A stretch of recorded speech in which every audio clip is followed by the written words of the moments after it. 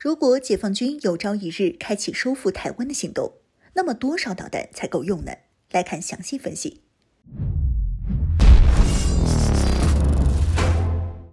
Hello， 各位老铁，大家好，欢迎收看本期迷彩虎，我是虎妞。俄乌冲突持续1年之久，俄军在乌克兰光是各种巡航导弹、弹道导弹和高超音速导弹，就先后发射了3000多发，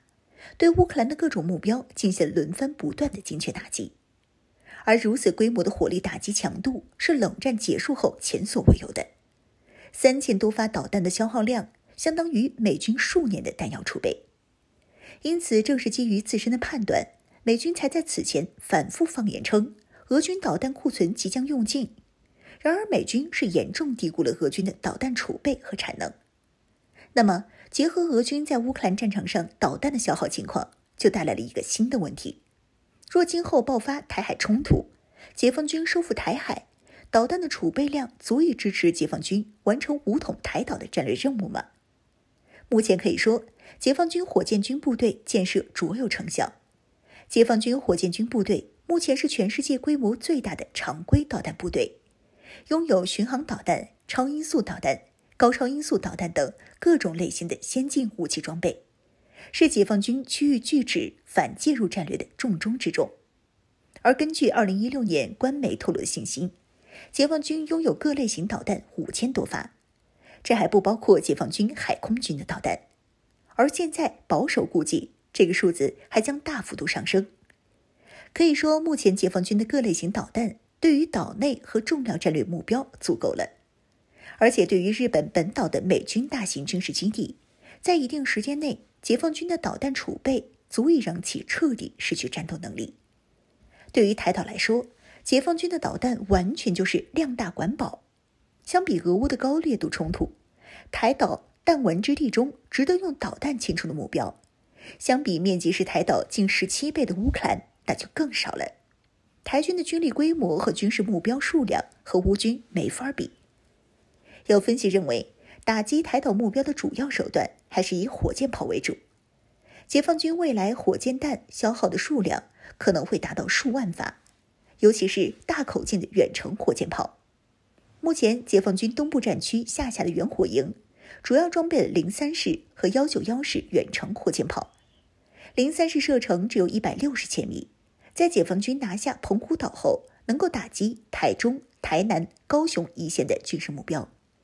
而191式远程火箭炮的射程则可达300至500千米，在大陆部署，其射程即可覆盖台岛全境，可以发射370毫米远程火箭弹和750毫米战术导弹，在一定程度上可以充当短程战术导弹使用。火箭弹的显著优势就是相比导弹更便宜，而解放军大量的远程导弹基本上是为美军预备的，主要在战时起到瘫痪美军，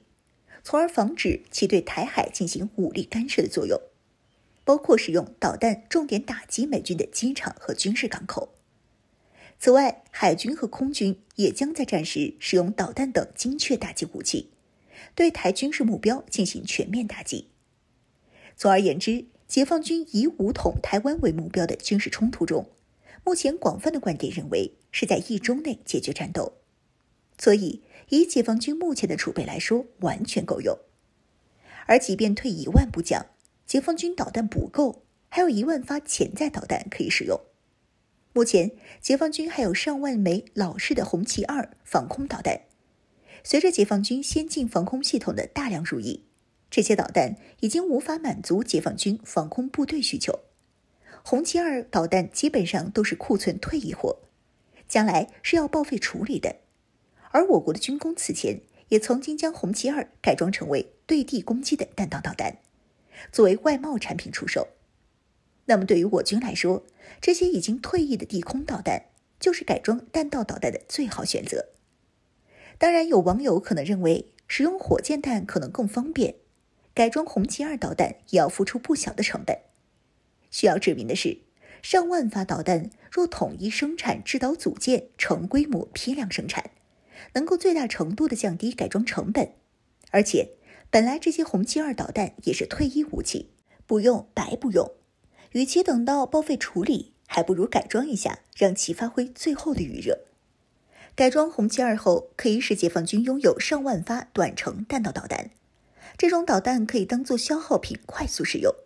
可以最大程度消耗台军拦截的防空导弹，同时对台军的各种固定目标发起高强度超饱和打击。在这种情况下，解放军的导弹数量基本上不存在什么用不完的问题，能够将台岛军事基地一个个反复离几次地，完全足以支撑整个战役期间对台军目标的导弹打击任务了。